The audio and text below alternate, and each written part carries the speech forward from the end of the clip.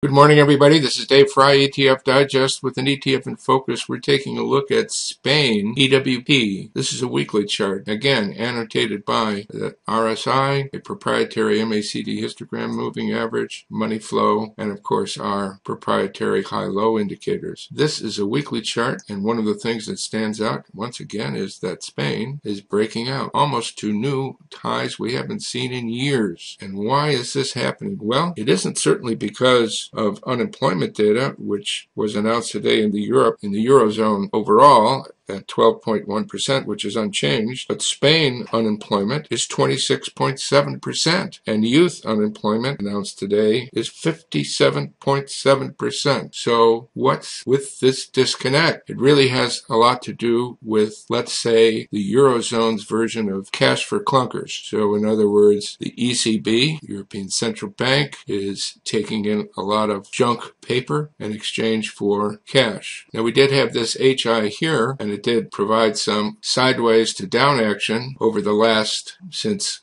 the end of November. And now we see a breakout higher, as there are some people seeing rays of hope for Spain. But have they overdone it? Over enthusiastic, irrational exuberance? Really, I don't know. But it has a lot to do with powerful investors putting money in, understanding that the ECB, Eurozone Bank, is relieving banks in Spain of a lot of their crap and giving them cash. This is one of the disconnects that we see between the data on the ground versus what's happening in the markets. Separately, as we look at a daily chart, which gives us even a better handle on things, perhaps because of the volatility that exists in the Eurozone pigs, including Spain. And this is a daily chart. You see this high here. That was a pretty good indicator. This low was not so good, but it was near some of this action that would have kept you on the sideline as the MACD histogram was in decline. But now we see us going back up, and we had this HI here. And guess what? If you're a cup and handle enthusiast, you would see this as a major breakout and something to get aboard, as this cup on the daily chart is visible